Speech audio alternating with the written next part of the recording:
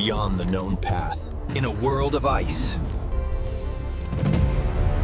an ancient secret awaits. According to the grid, we need to head northeast.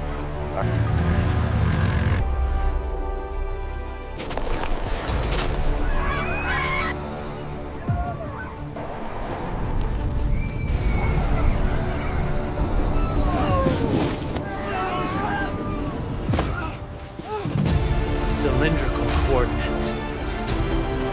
Who are you? I am Cartesian. Did you really think you can forget about me so quickly? This old map shows an uncharted passage.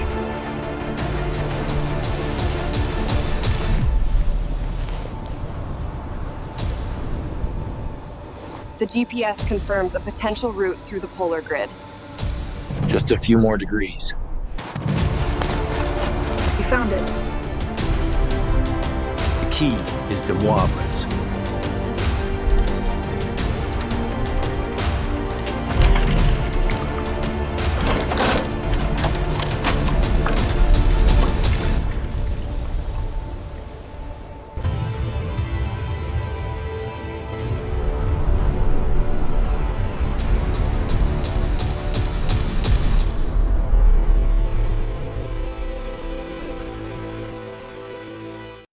Now, let me show you how you can use polar coordinates to find the treasure.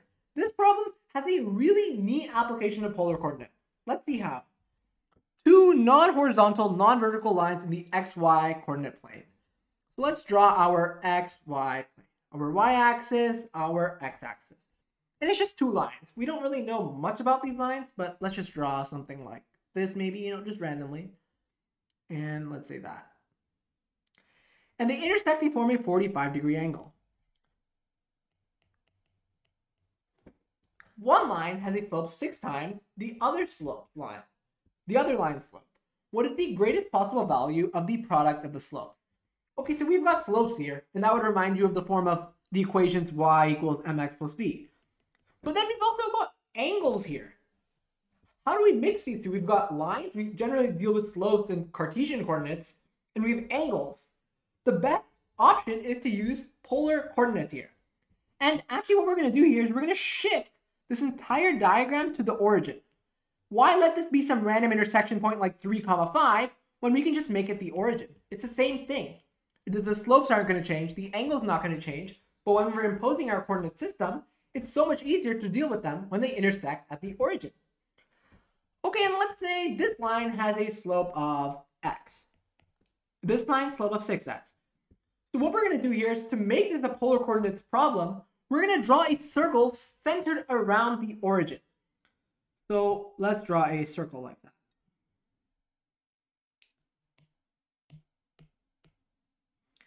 And rather than dealing with these entire lines, let's focus on these intersection points. So let's focus on this intersection point and this intersection point. Okay, so we know, how do we interpret these slope conditions with polar coordinates? We still haven't figured that out yet. So we know this is a unit circle. Why? Because we're just drawing the unit circle. We can draw whatever circle we want, and we can pick the unit circle as opposed to like radius 7 or whatever else. So this point over here, it's going to have coordinates of, well, let's just say this tiny angle over here, let's call this angle theta. This angle is theta.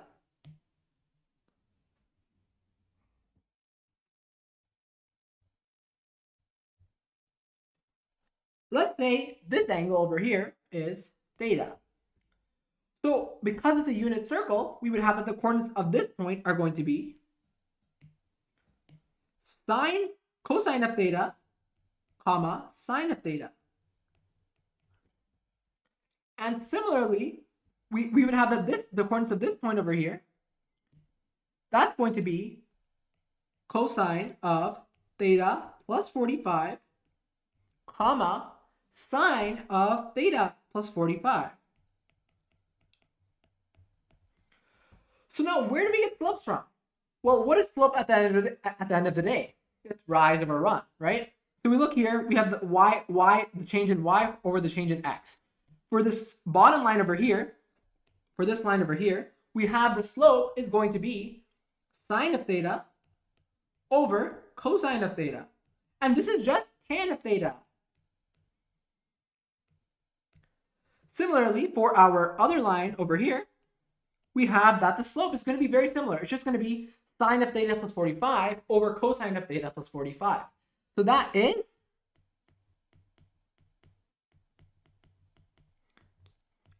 just going to be equal to tangent of theta plus 45.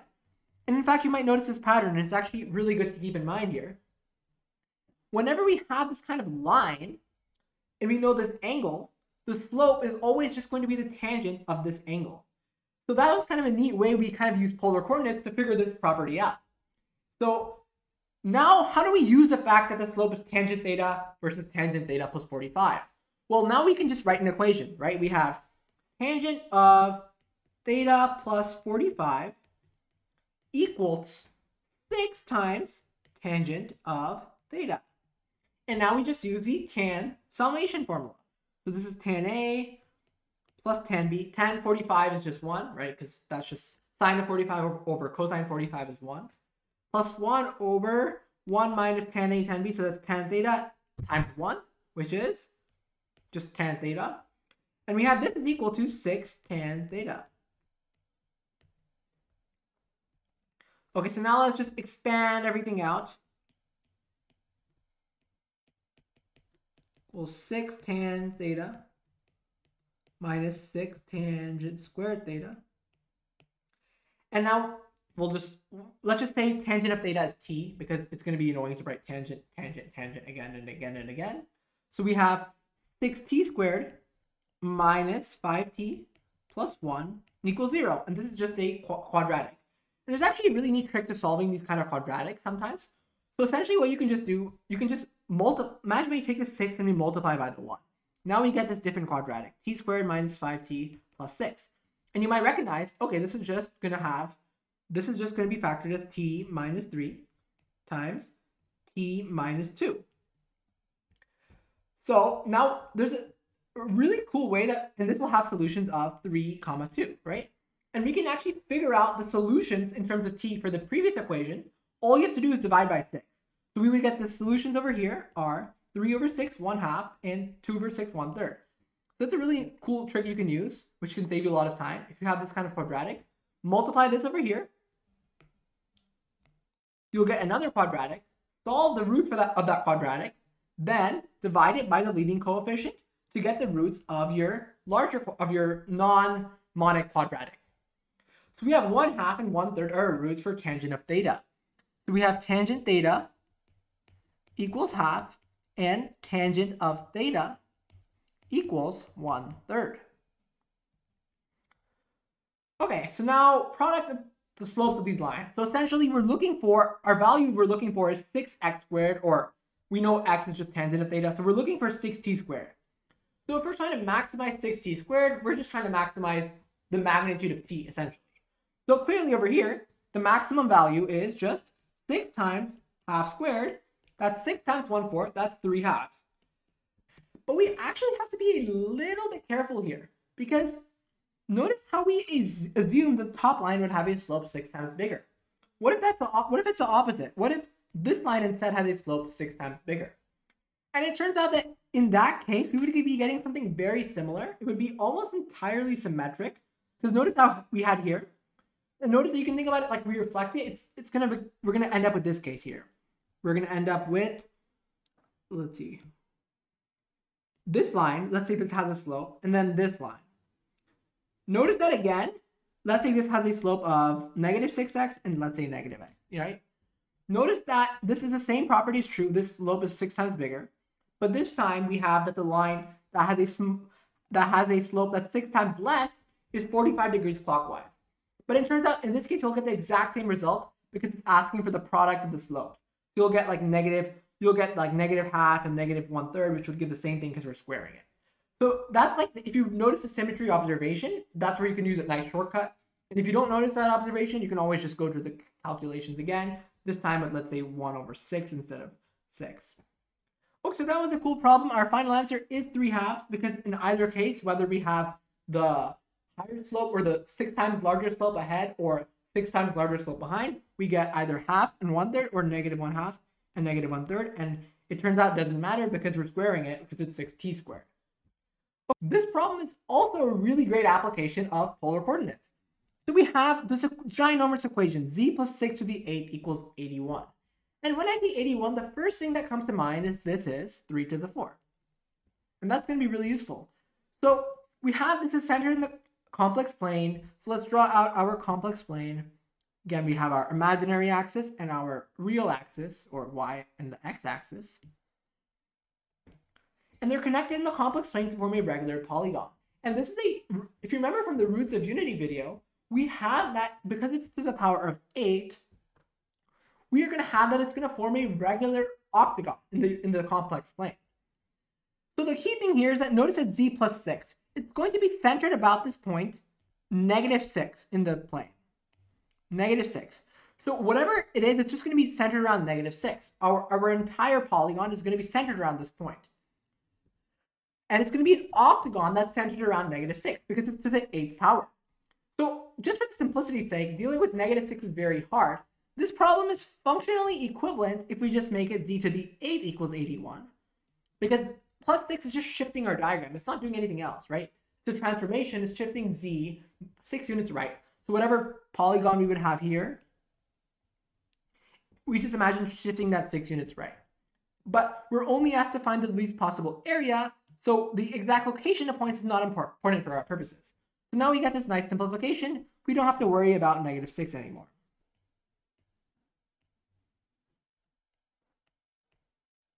Okay, so now it's centered around the origin. Z to the 8 equals 81. It's going to be an octagon. What is the magnitude of z, first of all? Well, the trick here is you just see the magnitude of z is just going to be the 8th root of 81, which is since 81 is 3 to the 4, it's just the square root of 3. So the magnitude of z is just square root of 3, right? Because if the magnitude is square root of 3, then we take it to the 8th power, we'll get a magnitude of 81. So square root of 3, we have an octagon. Magnitude square root of 3. So let's just draw out what our octagon would look like here. And since the magnitudes are square root of 3, we can imagine a circle. Let's imagine a circle of radius 0, of radius square root of 3.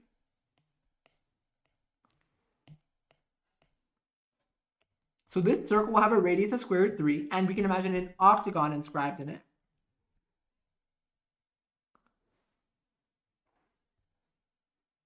So octagon, we will have all these 8 points we can draw.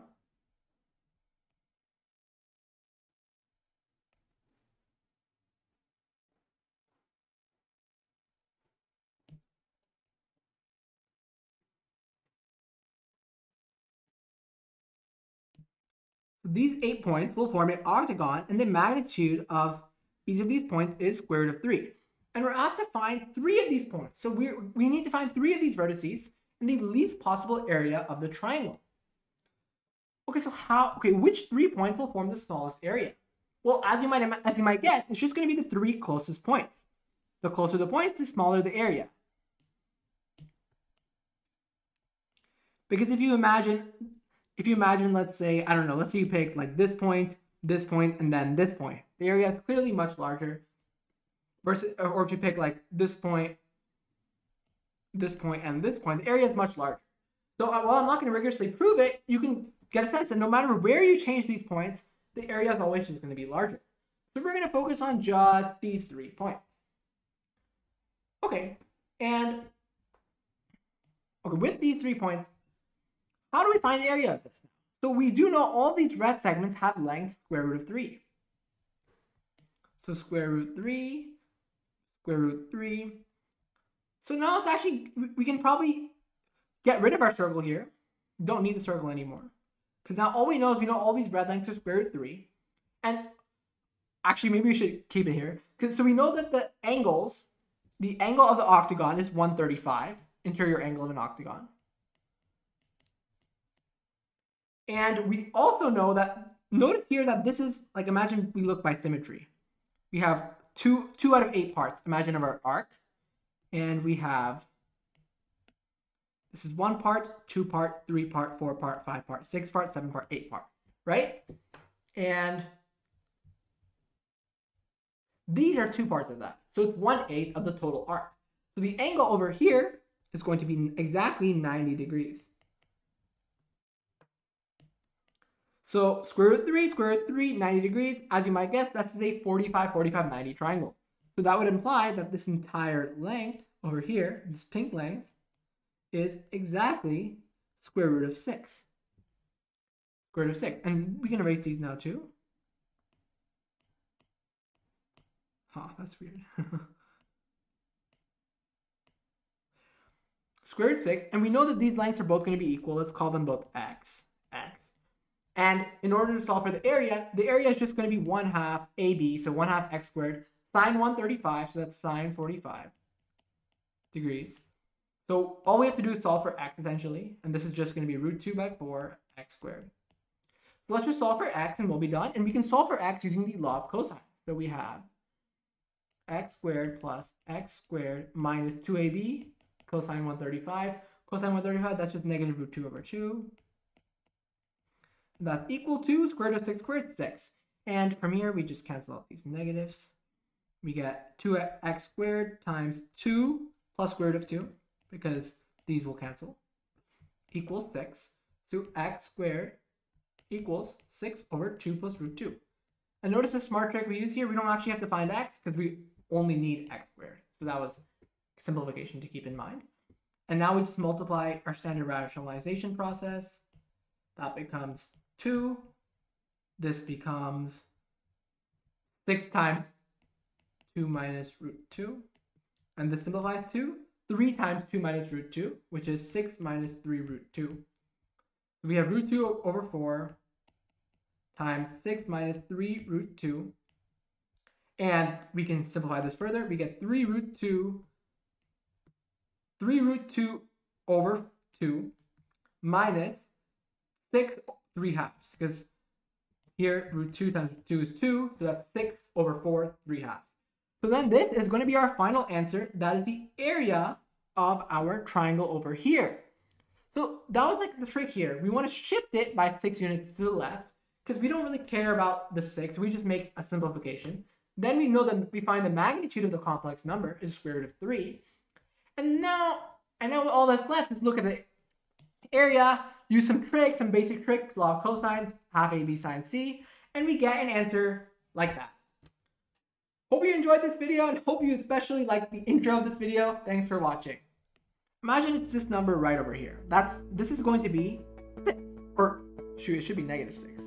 Hello, let's solve this problem. Hello, today we're going to be solving Now let me show you. This problem is a really neat. Today we're going to be talking about polar coordinates. It's like such a crazy, and we know the angle between them is 45 degrees. Where's my straight line feature?